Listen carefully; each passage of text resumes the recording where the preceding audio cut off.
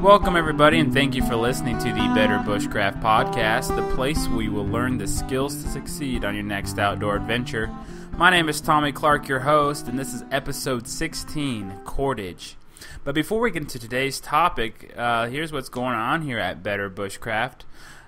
Within the next few days, I'm going to be making 2 new videos. The first one I'm going to be working on is how to build a budget bushcraft kit. And in that video, I'll just show, the different types of knives and gear, fire starters, and other pieces of kit that you can get for relatively cheap. So if you haven't started a bushcraft kit for yourself, or if someone that you know would be interested in starting one, this would be the video for them also. And then on the other video, I'm going to be doing a bushcraft information resource video, and this will be the first video of the series showing you one of the resources that I use to help make myself make better bushcrafting kits, and also work on my skills and stuff like that. So I'll be showing you one of my resources that I use in that video. Let's see. Also, I got a pretty interesting email from a listener in Colorado. His name is Vincent, and he sent me an email talking about how where he lives in Colorado, that there's big fires going on right now, and I wasn't really aware. I don't know where I've been, I guess, but I haven't been aware. But apparently where he lives by Fort Collins, he said that there's over 58,000 plus acres of damaged forest, and he said that it started by lightning, and he can see that it's very smoky every morning. So anyways, they're also on a statewide fire ban, and they're not allowed to have a fire pit in the backyard for the next few weeks or even months. And I could see why that would be. So anyways, I just thought it'd be interesting to bring that up about wildfires. You guys just make sure that when you are out bushcrafting, to make sure that your fires are being put out correctly. And even though this one wasn't caused by man, but by lightning, it's just a good idea to be on the lookout for that. And also, while you're out bushcrafting in certain parts of the country, just to make sure that you keep a lookout for large amount of smoke, and if there is a forest fire going on, how to evacuate from that safely. So he also brought up the idea that I was talking to him about, of putting a forum on my website for you all, and he said that he likes the idea of the forum because he's been hesitant about checking others out in the past.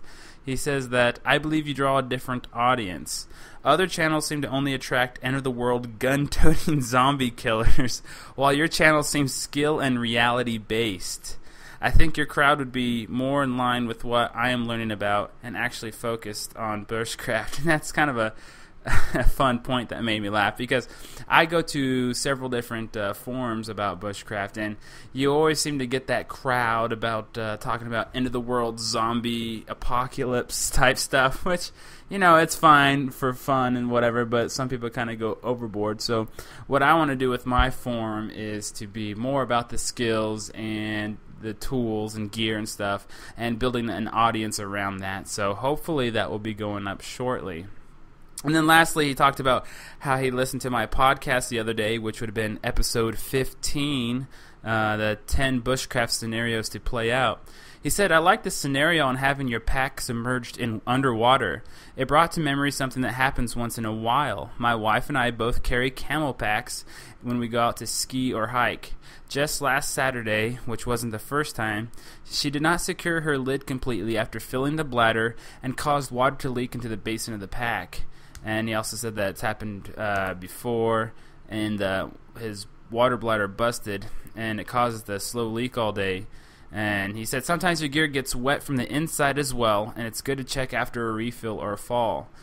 And that brings up an interesting point. I was thinking about, just if you fell into a lake or stream or something, but I never thought about, because in my backpack I have the option of carrying a bladder. And even though I don't do that usually, if I did, that would just be another way for all your gear to get wet and possibly damaged. So just another thought to bring to mind. So thank you, Vincent, for that email. All right, well, going on. Also, I'm going to be doing an article series starting this week. Is called "What's in My Pack," and it's going to be the first few is going to go up this week about what I carry with me, my personal gear, and why I carry it, and a few pictures of stuff like that too. So I think I'm going to start that this week, and that will be a long-running series since I have tons of gear. So anyways, with that being said, let's jump into the main topic, which I said was all about cordage. And I have let's see, 1, 2, 3, 4, 5, 6, 7, 8, 9 different types of cordage that I'm going to be talking about, and everything in here is something that I carry most of the time. So I'm going to start here with paracord. Now, paracord, most of you know, is parachute cord. It's also called 550 cord.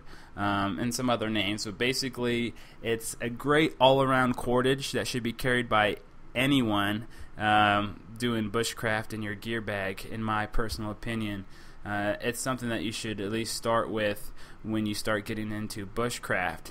Now, paracord comes in a variety of colors, which is kind of cool because you don't have to just get black or green or tan. You can get all sorts of crazy colors, pinks and oranges and yellows, which, the color doesn't really matter, but if you're wanting to, like what I do is I have a couple different. I have my green, which is used for my tarp lines and stuff like that, and then I have my tans, which I keep full length, and then that way it's kind of easy. I'm like, oh, okay, this one I know is 100 feet long, and these are only 20 feet or something like that. So anyways, something cool about paracord is that it can be broken down into smaller strands. If you pull out the strands in the middle, you can, I think there's 6 or 7 strands in the middle of that, and you can use those as well. So like I said, I carry at least 150 feet of it in my bag, which 100 of that is non-cut. I just like to keep a full length, never cutting that paracord length, and also others in pre-cut strands for a variety of tasks. So let's see, paracord has a tensile strength of about 550 pounds, hence 550 cord. And a cool tip about it, if you burn the ends when they are cut, it helps to keep them from fraying, something that I learned a while back, well, quite a while back. But for those of you that don't know, you cut the paracord, and if you leave that line kind of frayed, it starts to kind of come apart. So just take your lighter or whatever and kind of melt the ends to keep it from doing that.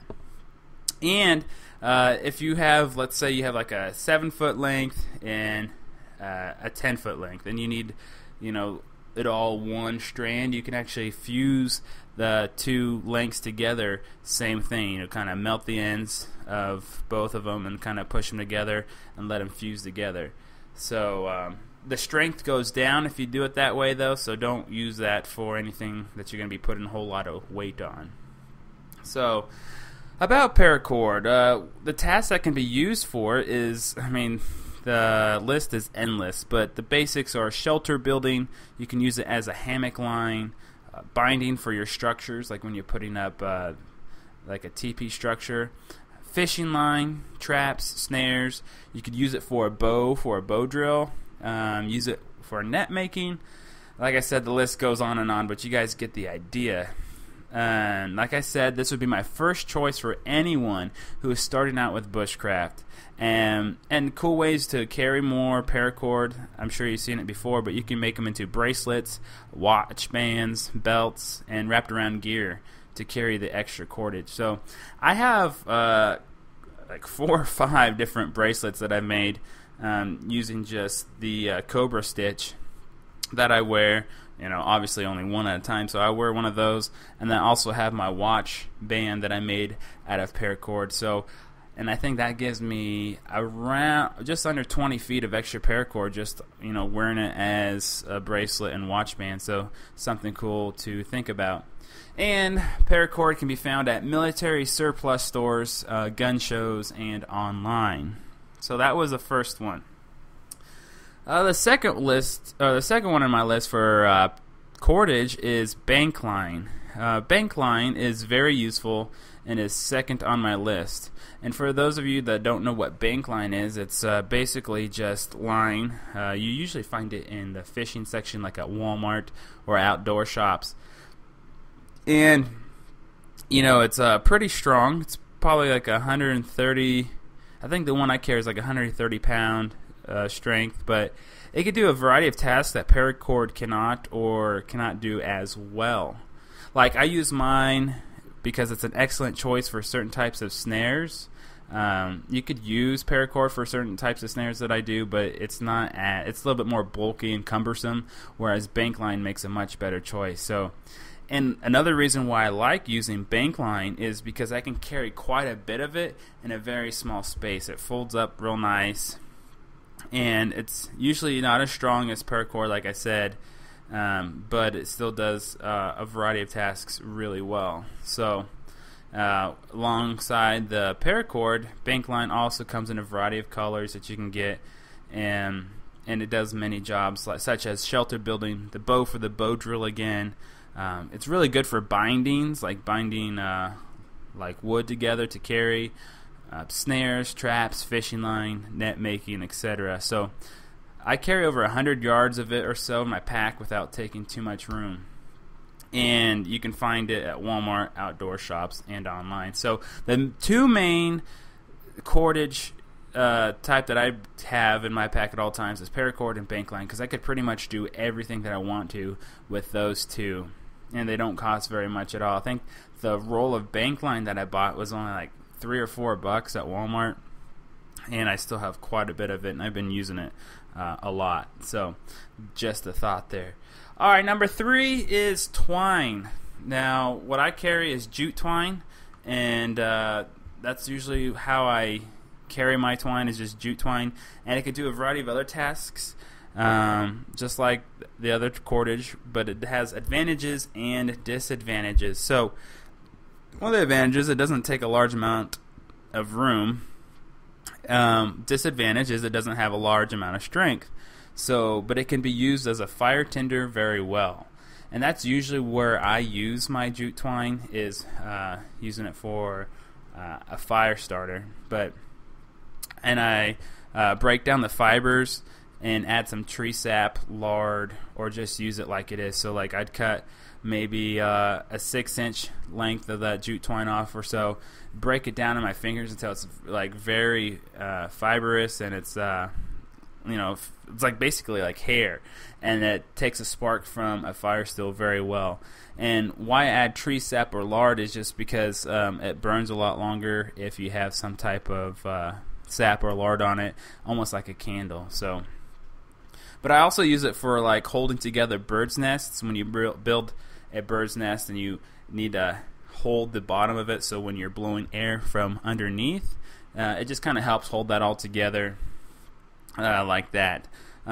Also use it for making homemade pot scrubbers. Like if you guys are out in the bush and you need to scrub out your pots after dinner or what have you, you just go cut off like a wrist-size batch of grass, fold it over, and then tie it with that jute twine, and you have a really easy and awesome pot scrubber. So I use it for that. But like I said, in a pinch, it can be also used for shelter building and a bowstring.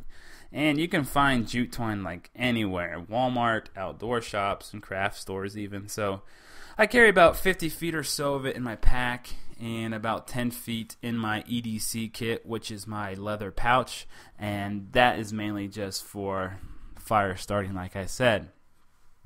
Alright, number 4 in our list of cordage is fishing line. Fishing line is something that is often overlooked by bushcrafters. Obviously, it's well suited for fishing with or without a pole. When I use it, I usually use mine to tie off the tree limbs, like live tree limbs, and I carry a variety of strengths. So I don't really deal with the fishing pole a whole lot unless I know I'm going to be doing a lot of fishing, and then I take my collapsible fishing pole. But you should just tie it off to live tree limbs and do it that way. And I carry 20-pound test with me and 6-pound test most of the time. So the thing about fishing line is you can carry over like 100 yards in a tiny space. I mean, basically takes zero space. So I take mine off the spool it comes on to save on that space. So, you buy fishing line, it comes on this round spool, and I take it off that and kind of like put my two fingers out, and I wrap it around that until I get as much as I need, and then I just cut it off that way. I haven't had really problems with it getting knotted up or whatever, and it saves up a whole bunch of space. So, and if you add just a couple of hooks and weights, then you have a fishing kit right there. Then when you're ready to fish, all you have to do is add a bobber. You can get a piece of wood or other material for a bobber, and then dig up some worms or grubs, or even find bugs, and then you're set fish. So one of the obvious choices for getting food is just carry some extra fishing line. And then if you're in a pinch, you could also use your fishing line for holding together framing sticks for a shelter, and it can be used for other tasks too. So, once again, fishing line, really easy to find almost anywhere: Walmart, bait shops, outdoor stores, and other places. So, for the price and the lack of space it takes, you can't go wrong carrying it with you. $2, and you have some cordage that you could also use for getting food or what have you when you're bushcrafting. So it's pretty much a no-brainer there. Alright, let's move on. Climber's rope. I carry climber's rope with me on occasion if I have room on my pack. I usually don't pack it in my bag, but I have some side straps that sometimes I'll take it with me. So it's something that's not necessary all the time, but it does make bushcrafting easier once in a while. The first use of it is to obviously descend cliffs and stuff like that, but it can be used in many other ways, such as bringing down branches in a tree. If you're trying to bring down a dead branch in a tree, you can just tie a stick or wrap around a rock and throw it around that branch and then pull it down that way. And it's really easy to use for that. But it could also be used for a clothesline, like at your camp, or use it for the tarp line. Carrying gear on you, such as a machete across the body. Something I learned on a YouTube video a while back was just to wrap it across you, almost like Rambo, and then tie off your machete onto it. And it's a pretty neat way to carry your machete without having it hanging on your body off your belt the whole time. So something pretty cool. I only carry about 30 feet of it since I don't have steep hills here in Kansas. Everything's really flat here, so I don't really need to descend. But it would vary upon your terrain. Maybe you do have a lot of rocky cliffs and stuff like that, and it might be helpful for you. And you can find it in outdoor stores and online. So with the climber's rope also, I add some carabiners to my gear bag when I do have it, just in case.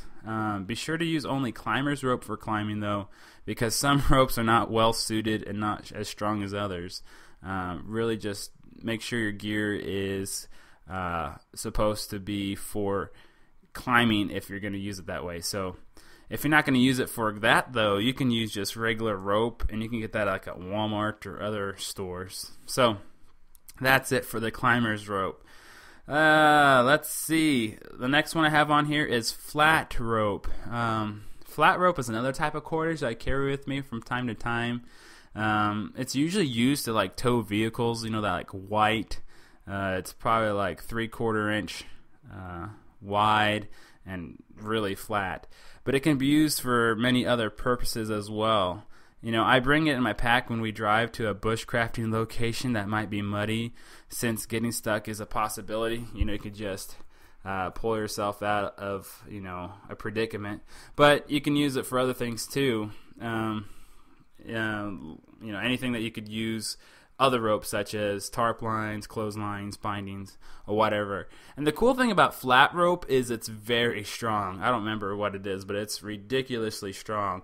And I carry about 40 feet of it bundled up in a small space in my bag. So, and you can find flat rope in automotive shops and other places. Alright, next one, moving along, is bungee cord. Now, I carry a few bungee cords with me on my pack for certain tasks. But the main reason that I use it is for snares. It makes an excellent choice for those spring snares. When you don't have a small sapling to tie off on, You can use a bungee cord and just tie it around a tree, and it acts as the same thing. Let's see. Like I said, I was just reading my notes. It pulls your animal off the ground so you can retrieve it alive. So, bungees can also be used to secure your gear to like you or your pack. Sometimes I strap some stuff down on the outside of my pack, so those are really nice just to make sure that they're not going to slip out and I'll lose it. So you can also hang your food pack off the ground away from animals using bungee cords and so on. And, you can buy them almost anywhere. And it'll cost you only a couple of dollars to get like 3 or 4 of them. And if they're good quality, they're going to last you a long time. And they don't cost very much and can be used for a lot of different things. So something to think about if you don't carry any bungee cords with you. Maybe throw a few in your pack and see what you can do with them. Now, the last 2 that I have on here isn't technically cordage, but I thought they kind of get grouped in the same category, and that is duct tape. It goes right along with the same thing that we're doing, just because it helps fasten things to each other. And duct tape obviously can be used for patching up your gear, making some items waterproof. Really good to secure bandages in a pinch. Let's say you get a nice cut or scrape on you, and you need something to put the gauze and strap it down. You can use duct tape. Works really well. I've also seen something interesting that I haven't tried yet, but I saw, is how to use it for a fire starter. I heard it's really good for that, and a variety of other things. So you can carry a lot of duct tape in a very small space. Once again, that's one of the reasons why I love carrying it. And how I do it is I just wrap about 30 feet of it around like an old credit card to save on space. So if you have like an old credit card or movie place card or anything of that shape, just wrap the duct tape around it, and you can put tons of it in a very small space. So something to give you an idea. That way you don't have to carry like the whole roll, and it takes up so much space. You could just do it that way. And it can be torn in thinner strips to make it go farther. It's really great at patching leaky holes in your tarp or tent. So I would suggest you don't go bushcrafting without it, because it's pretty annoying when you're like in your shelter and it starts raining or what have you, and you didn't realize you have a little hole in your tarp, and then it starts dripping on you. I mean, if you had some duct tape, patch it up, boom, done. So that's something to think about. And duct tape can be purchased anywhere. It's cheap, comes in a variety of colors. And another tip on the duct tape, if you get like that hunter orange or a bright orange, it's a good choice to signal a rescue. You can make flags out of it, mark your bag with an X while you're walking, and so on. So it's also a signaling device if you are clever enough to use it that way. So the last one I have on here is electrical tape. I carry electrical tape on me just for a couple different reasons. It's really great for securing bandages. You could subdue bright colored gear for camo. Let's say you have something bright out there and you are out hunting or whatever. You can subdue the colors just by wrapping it with duct tape. It's good at temporarily fixing gear and so on. So I carry a roll with me at all times just in case. I use it more than I think I would, so just something to think about. And the last note I have on all of these is it's a good idea to learn a variety of knots to be able to use them correctly. Cordage isn't very useful if you don't know how to use them properly. So if you learn just like the basic knots, there's probably like 8 or so basic knots. It'll help you tremendously. Some of the basics is just like the overhand, the sliding knot, trucker's hitch, and etc. So I suggest if you don't know how to do those, go on YouTube and just kind of type in like camping knots or bushcraft knots and learn some of the basics. I mean, there's hundreds of different knots, but you can get along nicely with just learning about 8 of them or so. So I think I'll be doing a video series on knots soon to help you learn what you need to know. Maybe like the top 10 knots and the usefulness of them, when to use them, how to use them, and stuff like that. So anyways, that is the end of the show. Be sure to check out YouTube, my YouTube channel, watch the videos, and if you like it, please hit the like button. That way people can say, hey, this is actually worth watching. Also, check out Twitter. If you're not a part of my Twitter audience, be sure to go to Tommy B. Clark. That's Tommy, the letter B as in boy, CLARK, and subscribe to me that way. And also check out the website. Getting a lot of traffic, and I appreciate you guys' emails and stuff like that too, and the comments. And I'm working on making that a lot better place for you guys just to check out, and also adding the forms. So be sure to check it out. And there's last thing, the question of the week is, which of these cordages that we discussed do you carry and why? And did I miss a use for them? Maybe there's some really awesome use for one of them that I forgot. I'd really appreciate if you send me an email at idea@betterbushcraft.com, and I'll be sure to bring it up in a future episode. And speaking about episodes, if you guys can go to iTunes, I'm pretty sure that's where most of you guys are downloading the podcast, and just leave a comment on the page.